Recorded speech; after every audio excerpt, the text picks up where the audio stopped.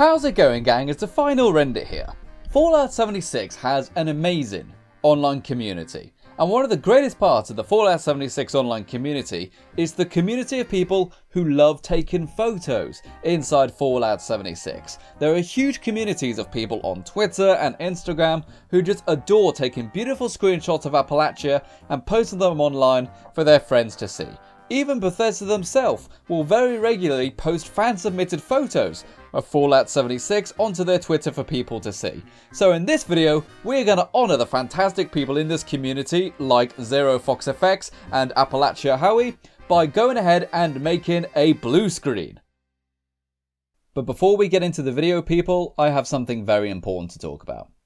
At this moment in time, Australia is currently going through one of the worst wildfire seasons the continent has ever seen. Over 12 million acres worth of land has been destroyed by fires, with dozens of people killed, hundreds of properties destroyed, and very shockingly, over 500 million animals have been killed in these wildfires, including vast quantities of the local indigenous wildlife that can only be found in Australia.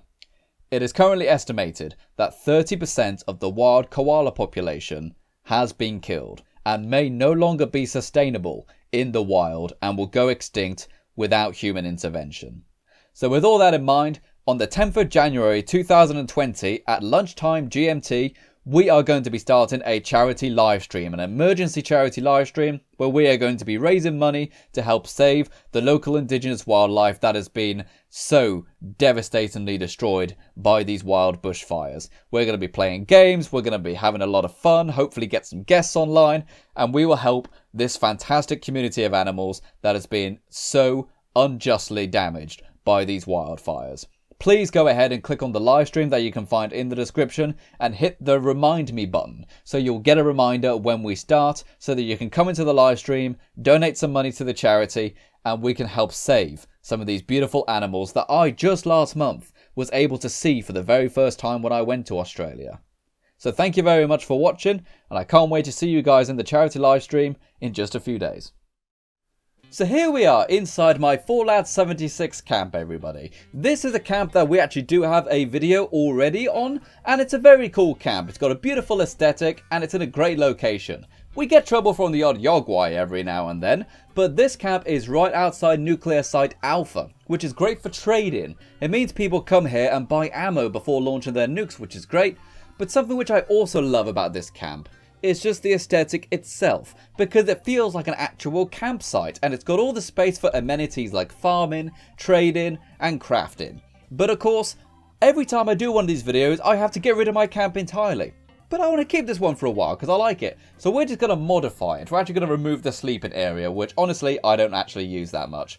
So what we're going to do to build our blue screen in order to start taking photos to put onto Twitter and Facebook and Instagram is to go and build a 1 foundation by 2 foundation wide half building. And then this building will be 1.5 walls high with a slanted roof. We specifically want a slanted roof because shadows are harder to build in the slanted roof. So therefore we have this building which has got minimal use of shadows in there and is very, very simple to construct. Anybody with basic building equipment can go and build that. And of course it is a blue screen, so we need some blue walls. We're going to go with the cornflower blue wallpaper, which I believe was free in the Atomic Shop, and some very simple black laminate in order to just kind of reduce the amount of harshness on our eyes, essentially. Once that is done, I need to build some lighting racks. So to do that, I'm going to line up a corner conduit with the corner of our blue screen, and then build towards the front with the straight power conduits. This is so I ensure the lighting rail is completely straight and exactly in line with the back of the blue screen. So what I'm building here is the lights which will light up our character in front of the blue screen. And the main thing you need to remember with blue screen and green screen is the lighting needs to be balanced and it needs to be even. So we actually have a great set of lights here which will actually fill the entire width of the lighting rack to light our character. But as you can see, whilst it's even, it's not balanced. It's too bright. It's actually washing out our character. So what we need to do instead is use these individual track lights and hopefully line them up properly. Try our best to line them up exactly evenly so we don't actually have too many hot spots on the back of our screen. And then of course we do the exact same but closer to the green screen. This is what we will actually use to light up the wall itself. So the front lights will light up the character, and the back ones will light up the wall, perfectly evenly. And then you can start taking photos, which you can get ready to post onto Twitter and Instagram and stuff like that. And if you're like me on PC, you might even be able to use NVIDIA Ansel in order to take 2 and 4K resolution photos, which is very, very cool. It's got some very nice AI kind of upscaling in there.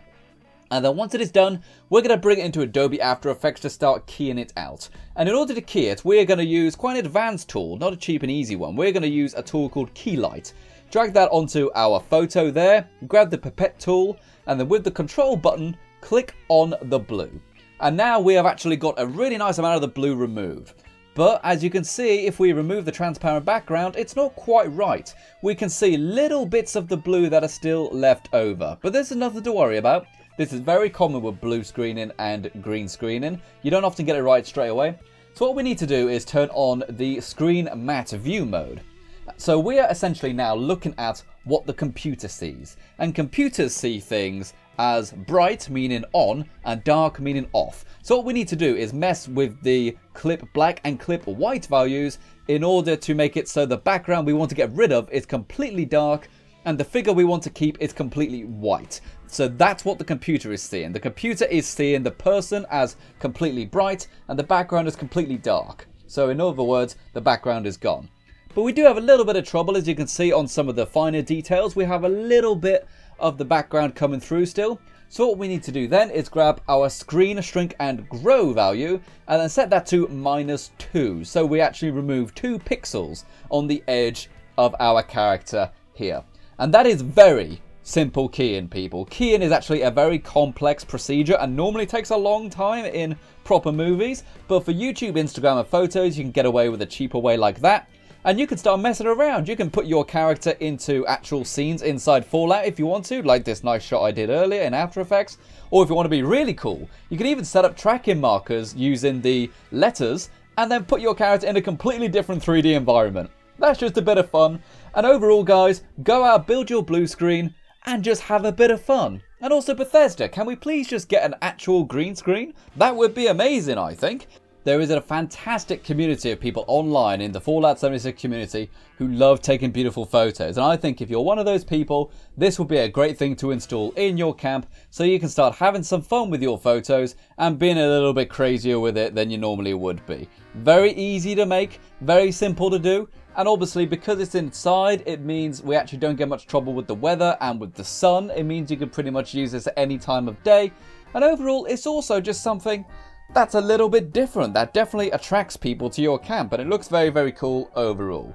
So thank you very much for watching this video, people. It's been a very cool one. Remember to check out the cool Patreon people in the description below who help support the channel with their donations. And remember, people, we are doing our special charity live stream on the 10th of January. Please be there so we can do some real good, and I can't wait to see you guys for our 12-hour charity live stream. Bye-bye, gang!